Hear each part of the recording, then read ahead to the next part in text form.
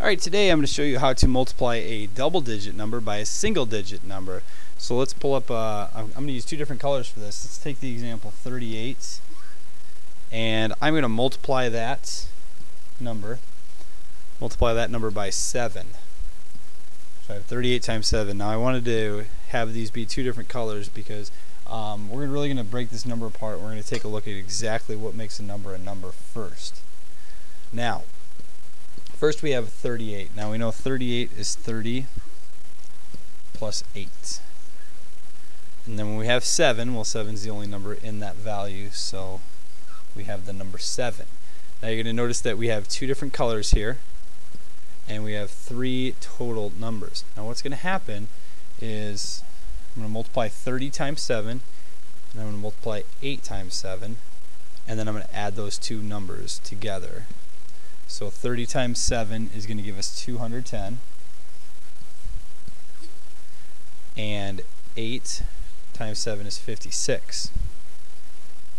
I'm going to write that over in parentheses just so we know. 30 times 7, and 56 was 8 times 7.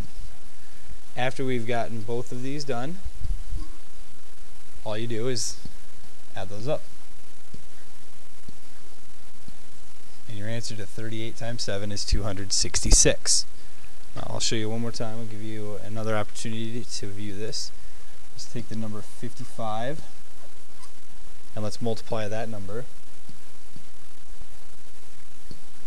by 9. So we have 55 times 9.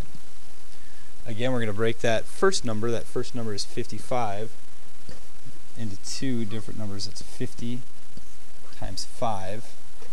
We're going to multiply this by 9. So we have 50 plus 5 and then 9. Now what we're going to do here again, remember, is we're going to multiply these two numbers. We're going to multiply those two numbers, add them up, and we will have our product. 50 times 9, we have 1 0 and then 45, so 450. And then we have 5 times 9 equals 45. After that, we're going to add this up.